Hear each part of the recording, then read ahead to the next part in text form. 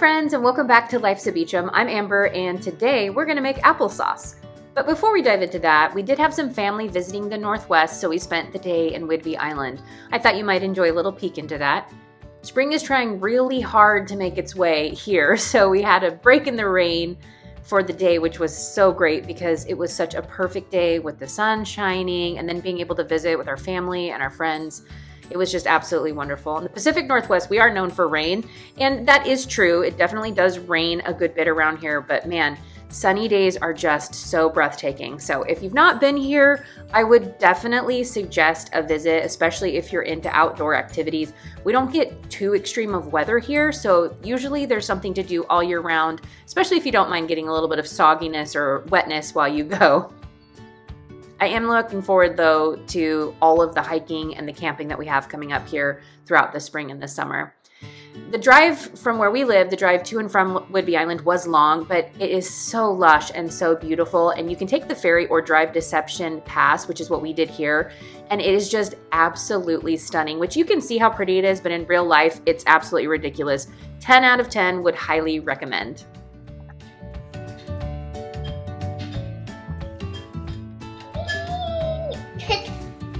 Of applesauce and makes applesauce. So it's applesauce making day, and first things first, I need to clean up the kitchen. I try to get it all cleaned up and put away before I go to bed, so that way in the morning I can just unload the dishwasher and be ready for the day. I actually have been thinking about putting together a video talking about my house cleaning routine that I created. I'm not really naturally the most efficient when it comes to housekeeping, but I really do value order, so it can be a bit of a conflict internally for me. I took the time and researched some different schedules and methods to keep it all in order, but nothing really seemed to fit right for me. So I took what I learned and then I created something that suits me better, and it really has transformed my life. So I'd be happy to share it with you all, and maybe you can find some inspiration and motivation in that. So you let me know if that's something that you'd be interested in.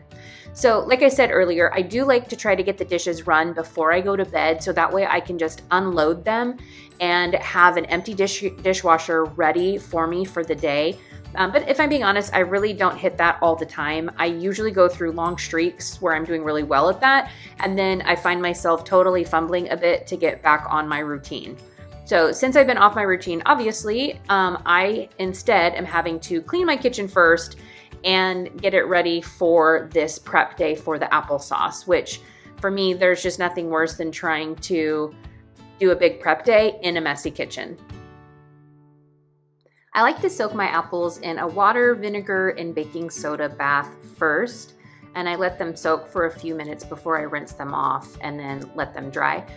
I do try to make a big batch of applesauce every so often, so that way we have some on hand, and I will usually end up either freezing it or canning it depending on how much I made. This time around, I didn't make quite enough to can, so I was able to just put it in a couple of containers and freeze it up.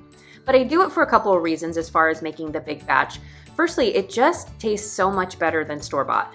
The flavor is really simple, but gosh, it is so deep and wonderful. And I feel like I've never had a store-bought that comes even close.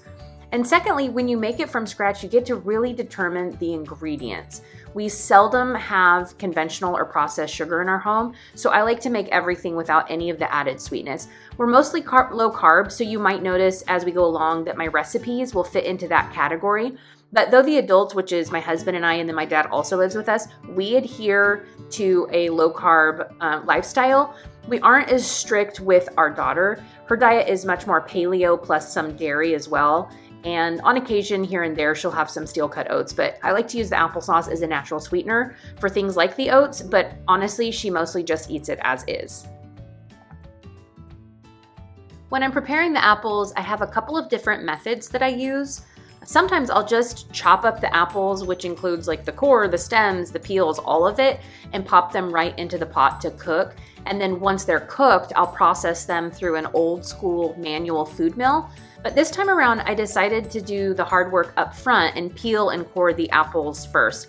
I feel like both methods end up with a good bit of monotonous work, but my hands seemed significantly stickier when I peeled them first. I do end up using an immersion blender later on to smooth it all out, and I actually really liked this texture, maybe even more so than the food mill. And here you'll see I'm using a few different types of apples today. Firstly, I had a handful of Granny Smith and I think some Gala apples that were getting a bit soft. They weren't going to be enjoyable to eat fresh at that point, and some of them were a little bit too far gone, but any that weren't, I did add those to the mix, which works great because I actually prefer an applesauce that has a mixture of sweet and sour apples. I basically do a sweet apple, like here I have the majority of these, you'll see are Fuji, and then I have a handful of the Granny Smith, and I just think it adds to the flavor later on. The discarded portion of the apples in the bowl here, I do end up being able to save them and take them to a friend's house that has chickens, which on a side note, we are hoping to get chickens at some point, and if we do, we will totally bring you along for the journey. Nonetheless, I thought a big old bowl of delicious apple bits would be something my friend's chicken would like, and they sure did. I don't have a huge stainless steel pot yet, so the one that I have does limit how much I can make in one batch. However, I have also made multiple batches in a day before, but I decided to just stick with this one. I also could have kept chopping, and as the apples began to cook down, I could have kept adding more, but my hands were super sticky, and honestly, I was just over peeling the apples. And then any apples that I didn't process, I kept them to eat fresh, and if the fresh apples don't get eaten quickly enough, they'll end up being applesauce sooner than later anyhow. Once I prep the pot of apples, I get them on the stove on medium to medium high heat, and I add about a cup of water just so that the apples don't burn on the bottom before they start to break down and release their own juices. We like to keep our applesauce pretty simple, so I add a good bit of cinnamon, a little bit of ground cloves, and then a solid pinch of salt, and that's literally it. I will say, I think my favorite part of making applesauce is the smell. My home seriously smells like heaven. Then I just let the apples cook down with the lid on it, and I stir them every few minutes to make sure they don't stick to the bottom or burn. If you get a little bit of burn flavor in there, it ruins the whole batch. And then when I do stir, I also quickly check to see the apples' consistency and see if they're cooked down enough to make a nice and smooth puree. And then once they are, I turn off the heat, and then I'm gonna hit it with the immersion blender. If you like a chunkier applesauce, you can just not blend the whole way, or you could even use one of those hand potato mashers to get it how you like it. It's really all about your preference here. We like ours nice and smooth, so I just blend it until it's the consistency we like. My mom was from Canada, so I don't know if this is how everyone eats their applesauce or if this is something she brought down with her, but she always added a little bit of cream to it when she served it. And my daughter absolutely loves it this way. I'm honestly not even sure that she would eat it without it at this point. It's sort of like peanut butter and jelly. They just go together, especially when it's nice and piping hot and fresh.